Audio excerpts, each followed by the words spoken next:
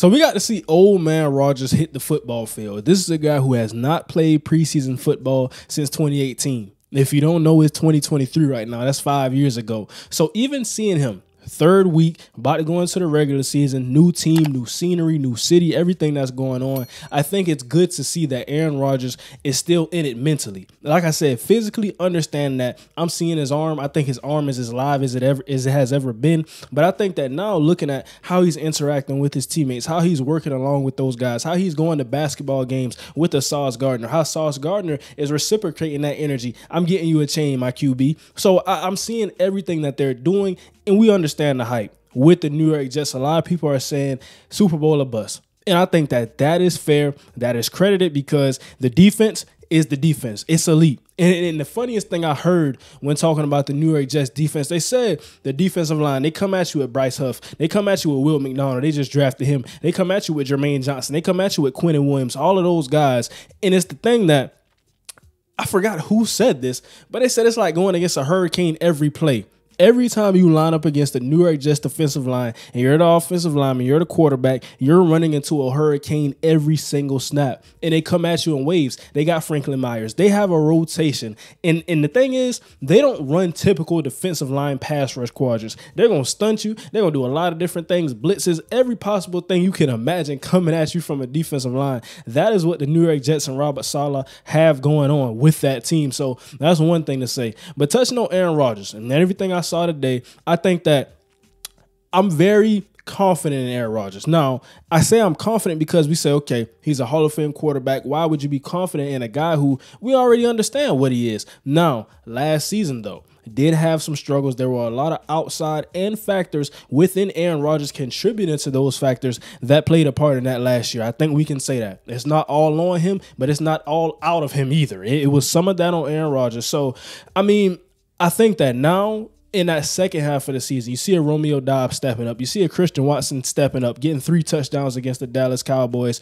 I think that we saw it. It was going to take some time with those rookie receivers, with those guys. And now a lot of people are saying that it's the New York Packers. He has Randall Cobb. He has Alan Lazard. He has some of those guys that he had in that system, now bringing it over. He has Nathaniel Hackett, and he's more comfortable with Nathaniel Hackett. I don't think that, yes, he's worked with Matt LaFleur, and they had a relationship and a combination, but I think he's more comfortable with his guy in Nathaniel Hackett, and the fact that he's going to have a lot of input into this offense and what they do and the schemes they run and the tempo in which they run. Because what I think Rodgers was saying is that I want to go tempo. I want to get the ball going fast. I want to get downfield. I want to run no huddle. And I think that Matt LaFleur ran a lot of West Coast things, had a lot of motion. And we understand with motion, that's slowing down the tempo of the plays. Now, getting into really why I say Nathaniel Hackett and Aaron Rodgers, their stamps were all over this game. Tyler Conklin got involved early. Garrett Wilson is that guy.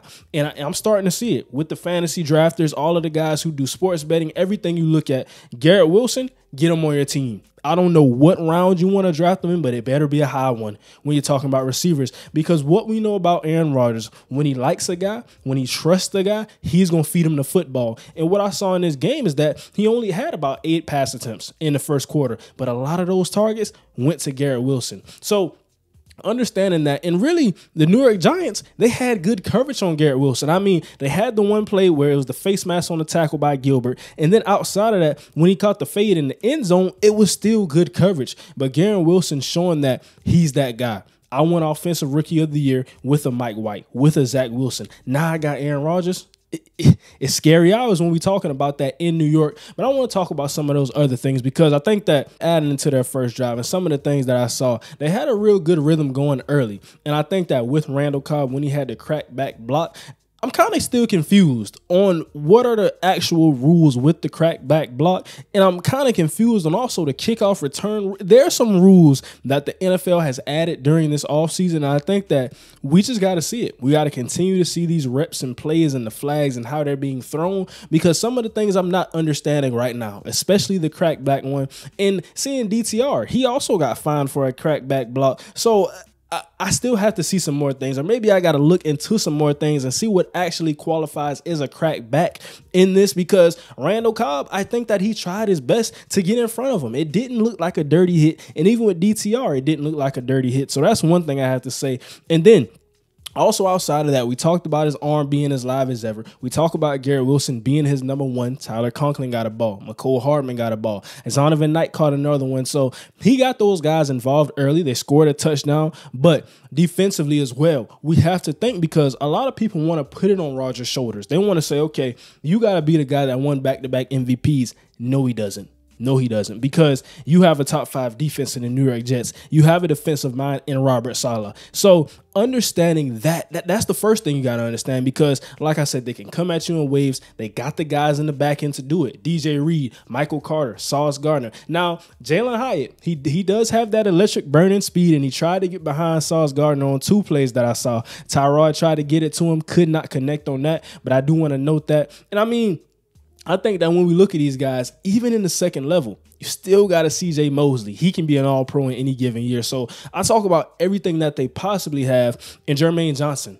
I mean, he's been a nightmare in the preseason. And really, he had 2 big-time pressures against Matt Pert. Actually had a sack on one, had the pressure on the first one, and then drew the holding call. So I'm looking at everything. And I think outside of that, touched on defense, touched on the receiving core, Aaron Rodgers, how he looks, how I think he's mentally driven this season. But the offensive line, those guys are getting back healthy. Now, you question with the depth. I think that you see Elijah Vera Tucker, he was on the football field. You see Laken Tomlinson, he was on the football field. They're 2 starting guards. And then understanding Mekhi Becton has to stay healthy. Center has to stay healthy. Dwayne Brown, he's an older guy. So those guys, they're fairly healthy now. So it's about staying healthy, stacking that. We understand when these guys are healthy, it's a very good offensive line. I don't think the problem is that you say OL concerns. I don't think it's because these guys are not truly talented. I think it's a lot of talent with those starting 5 guys. But I think they got to stay healthy to be anything significant or close to their potential. So that's what I want to say about the offensive line. But what did you guys think? Aaron Rodgers' first game time action with the New York Jets. I mean, it's new. I think it's different seeing him. I mean, we've seen him on the sidelines. We've seen Hard Knocks and different things, the joint practices, but seeing it on the football field in his preseason, understand that. But really some game time action. I think it was a little different for me. It's still early. It's a lot of things that have to be worked on and a lot of things that have to happen for this team to become a Super Bowl contender. But I think they've surrounded Aaron Rodgers in this stage in his career with everything that he needs. Pretty solid showing. Let me know what you think below in the comments. Don't forget to like, comment, and subscribe. That's going to do it for today's show. And now, we out.